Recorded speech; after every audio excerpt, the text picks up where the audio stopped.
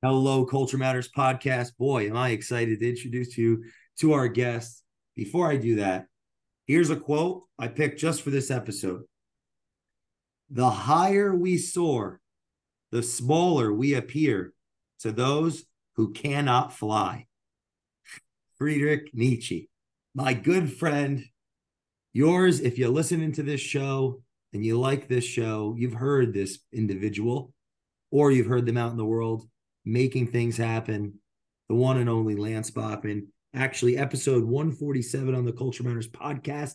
He's returning. If you haven't listened to that episode, get your butt over there and listen to that episode. You got to rip it. LFG, founder of One SEO, father of beautiful children that I've had the honor of meeting, good friend of the Culture Matters podcast. What can I say about Lance? He works harder than I want to say anybody I know, just about anybody I know. Top five of all the people I know, and I know a lot of people, but he's also a good person, good friend, and cares about the people that he serves, his clients, cares about his employees, and that's why he's on the Culture Matters podcast. Thanks for coming back, my friend. Well, thank you for having me, Jay. It's always a pleasure talking to you, my friend. And I enjoy my time with you. I consider you my friend also. So I hope to see you back here in Philly soon. Heck yeah. Oh, and I should have done you justice here.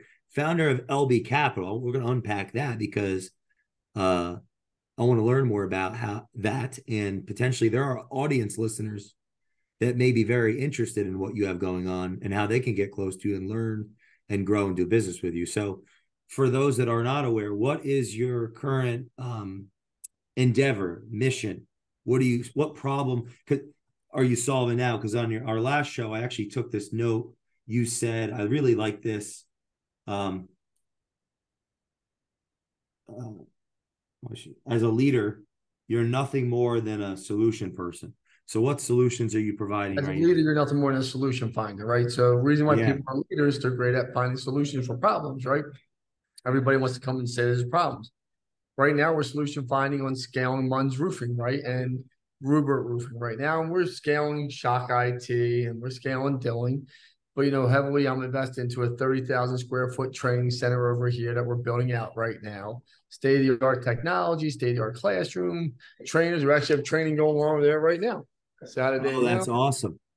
Hi. So that's a training going on there right now.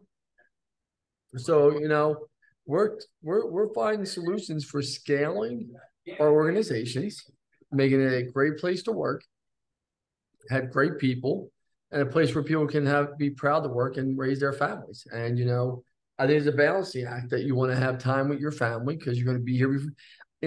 Someone asked me a question the other day. If you had two people that you could ever have dinner with, right, dead or alive, who would it be? I said Tom Brady would be number one because I want to know what makes him tick. Number two, I would ask Steve Jobs, obviously the founder of Apple, do you regret working so hard not being with your family when you die? When you were dying on that deathbed and your daughter was or was not there, I don't know. But did you look back and think, man, I missed this, I missed this? And that's why I'll be out of here in about 40 minutes going to pick my kids up and spend time with them. Wow. How for those that are listening that aren't sure how to succeed at the level that you are succeeding at and balance with family, what are some advice that you'd have for them on how to make it all work? Listen, fake it till you make it. No, I'm joking. That's part of it, right? Like, well, no, people want to sit there and say, like, oh, Lance, you find the recipe. It's not the same stress as everyone else. Yesterday I was so freaking tired, Jay. So tired. I went to a holiday party on Saturday night. My wife took my kids to football training. I coached all day Saturday. No excuses. Sunday I had to coach for 3 hours, the kids in the wrestling room. And I'm laying there. My son's like, come play baseball, dad. Come play baseball, dad. And I think about the one quote that someone told me: never say no to your children when they want to play sports because you don't know it'll be the last time they ask you. And Wow. so for me, every time my kids ask me to do something, I can't say yes all the time, but I try to, whether it be play or this or that. So I try to be present, more present now than ever. Mm. Uh, but I get up early in the morning, as you know. I'll take a nap during the day. I truly believe you can get a lot of work done if you. There's a difference between being busy and productive, and most people are busy. I try and be productive. I know when I'm not being productive. Mm. So I feel very bad about myself. I don't like it. So I'm more of a productive guy than I'm a busy guy. I don't go out to lunch with anyone. As you know, I don't go out to dinners unless I'm traveling. I have a very different, I don't do boys trips, and not that there's anything wrong with these things. When my kids are older and, my son Davey's 16, 15, he probably doesn't want to be around me no more. I'll probably go back to living that life. But right now I have to live this life to have a different life during the day and make things work. So I know I kind of went over the page there, but I try to do the best I can. I don't have all the answers. I know I could be a better father and a better husband and a better leader, and I work on them every day. This productive, right, versus unproductive. What are some elements of productivity? Is it you reaching out to people? Is it setting up meetings? Is it because you're running? Yeah. Here's a whole to-do list. Yeah, this is great.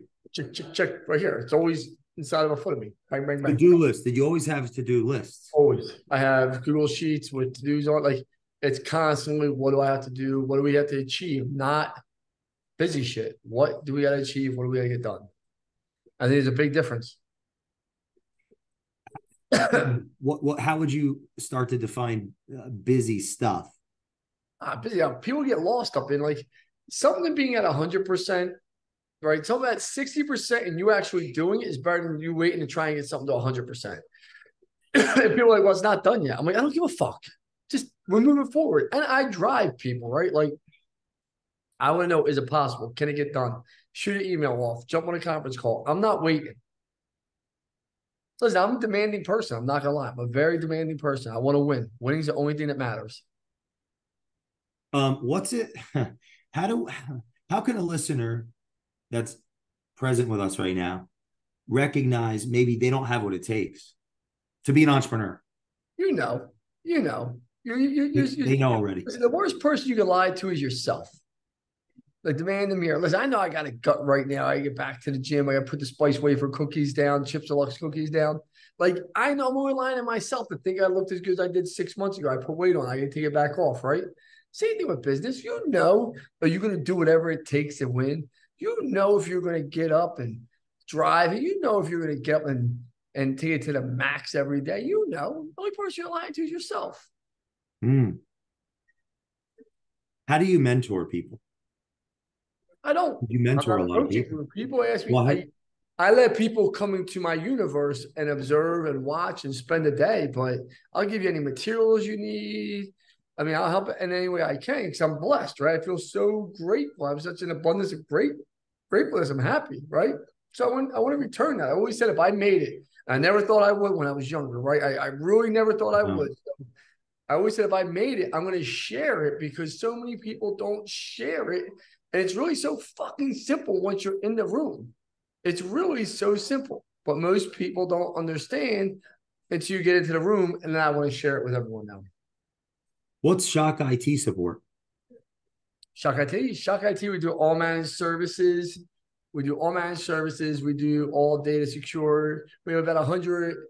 Chris right here actually works in Shock IT. Bring Chris in.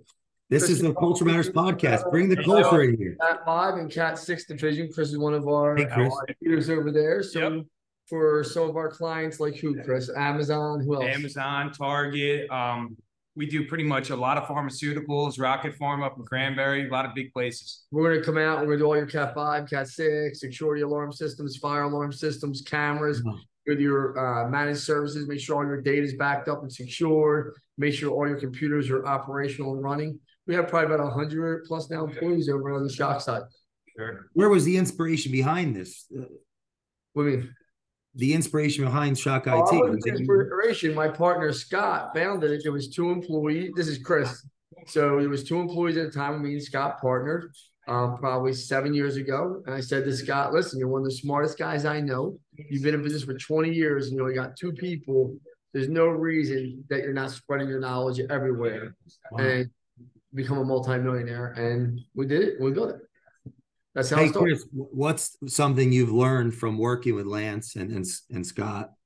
Oh, that's a Really? loaded I mean, question. that is a very loaded question. When I first started here, I really actually didn't know too much. I knew basics of construction and stuff, but what Scott and Lance have really taught me is a lot of client interfacing with clients and things like that, being able to sell projects and being able to really execute those projects. So that way there's really no callbacks, and making sure we're, every job's in the best shape it can be from the moment we get on site, from the moment we leave the site. Wow. How long you been with them? I've been here, it's going on my fifth year, I believe. Wow. Chris is happy. Thank you, my man. Very happy. Nice yeah, to meet you. thanks for coming on the show. Can you grab me the cord for this thing right there? That's the culture right there. Lance, there are people that have been, there's been a common dialogue on the show the last handful of months. This will be 133 recordings since July 2nd.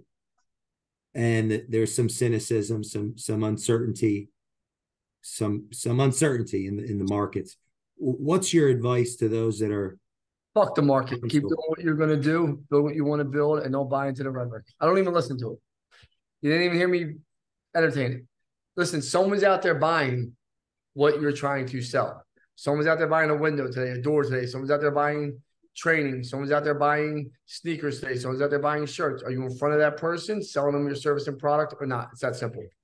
You keep telling yourself the story that you want to tell your story to make yourself feel good about when you fail. That's not an option for me. What I remember watching a video of you talking about how you were like, I guess you lost a bunch of clients, and it was like that realization, or that it was one of the best things that ever happened for the business. This was back years ago, One SEO. During COVID, I literally lost during COVID 50% of my business. Me and my sister lost 50% of our business in that first week. My wife was crying, saying, "Are we going to make it?" I had to walk outside. I walked out my backyard. I just started fucking laughing. Are we going to fucking make it? Like, what? Like, after everything I've been through, walked everybody in, pulled them together, said, "It's over, guys. This mindset's done." And I spun a podcast up. And we started getting things going. And my podcast comes back in January. And it's that simple. Like, it ain't that hard to figure out what to do. You just got to be willing to do it and put the hours. And during that time, I was working from 5 a.m. to 10, 11 every single night. Besides coaching my children during COVID, I literally worked every single night, and so did my team around me. Yeah, like so let's unpack real quick this gathering. You got your people together and you told them the truth. You told them the vision. How did you articulate it?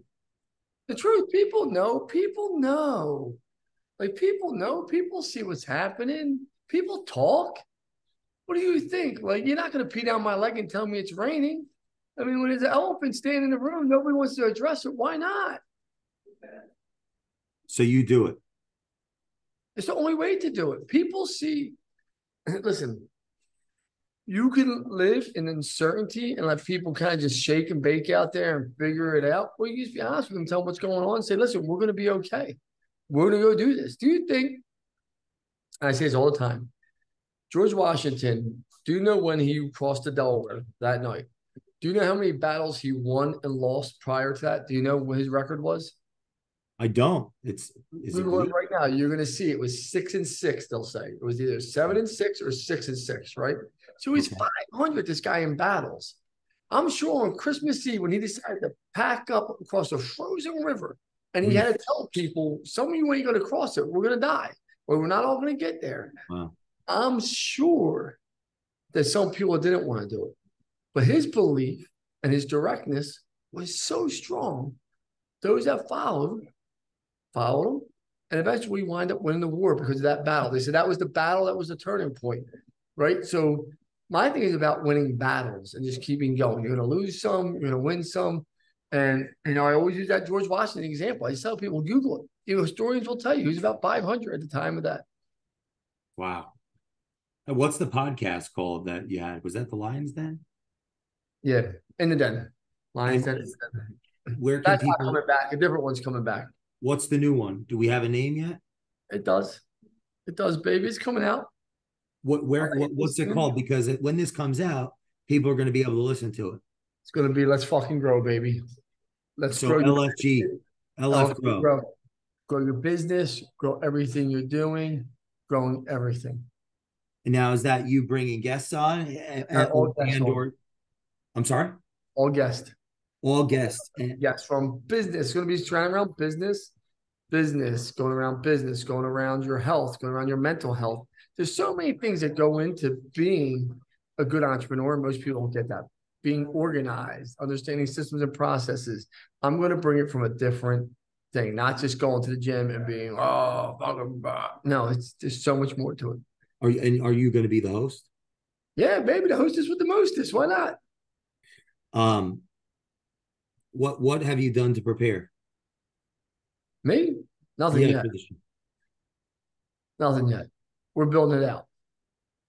And when it launches when? Well, I'll start recording in January, February. It won't launch to probably Q2 of next year. Well, I'm volunteering you whenever you want to record. But, all right, baby, you might be my number one, my numero uno. Yeah, we could do it right after this or tonight. I'm not going to sleep. Yeah, like, okay, so I want your feedback, what do you think I could be doing better to succeed in this time? You know me so well. We spent so much time together. You've seen that we have this podcast. The show has grown. I think your podcast is good. I like everything about you. I think people could always work on things better, but I don't think people should be giving people, I don't use the word, I hate the word feedback. I think those feedback moments should be in private, right? There's moments, there's micro moments, there's important moments of truth should be in private. Where's that philosophy come from?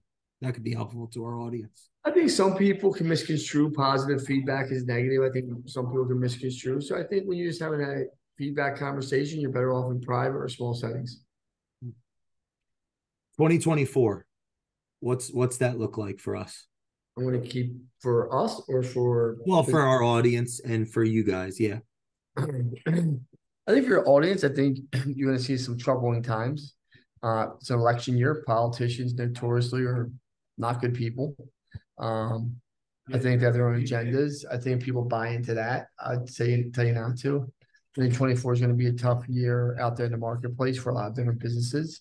I think the strong will survive, the weak will die. I mean, it's almost like you had to, right? Because COVID was so good to everybody. As far as our companies, we're going to continue to do the right thing, have great service, give a great product, and have all of our companies grow and be profitable, right? And reinvest back into our company and our people. If any of our listeners are interested in potentially becoming a partner of you, that means that you would actually invest with them, guide them, lead them. What are you looking for? So people. I think people have a misconception. I don't buy companies. I partner with companies. There's a big difference. When I partner with a company, I put money into the operating account to see that company grow. My partner does not leave with a check. Like, you're not getting a check from me. Like, I call it the Jamar Russell system thing when, he got that big check and he just didn't perform. So I don't do that. I'm looking for an operator that wants to stay on board, that has struggled, that understands that they have some challenges. And we're going to go in, we're going to immediately fix their advertising, their systems, their processes, their leadership, their sales, and make you a sales company first, a technology company second, the widget is third. And, truthfully, I'm looking for good people. I don't have a certain vertical, even though people think I'm all about roofing. I love roofing. I think it's a great vertical. I'm open. We're in the HVAC space now. We're in the IT space now. We're in the consultant space for Titan Pro Technologies. So it's really the widget, but I'm looking for the operator. I'm looking for the person. Are you a good person? Can I deal with you? Are you going to be coachable? Do you want to grow? Are you hungry? When someone texted me one time or two times for a meeting and that's it, you're not hungry. You're not hungry. Wow. If you ain't chasing me down, what makes me think you're going to chase down salespeople to join our organization? Jump in to get HR people in our organization. Jump down sales to get people to sign. So I always look at people's actions. If you don't chase me down, why would you chase anyone else down? Wow, that's deep. Sales, technology, widget. Why that order? Because you have give me what you think the most important role in any company is. Just name the title of what you think a position would be that you would identify as important. Founder, CEO. CEO. Without sales, how do you have a CEO? Yeah. Well, they're the salesperson. That's what they are. Yeah.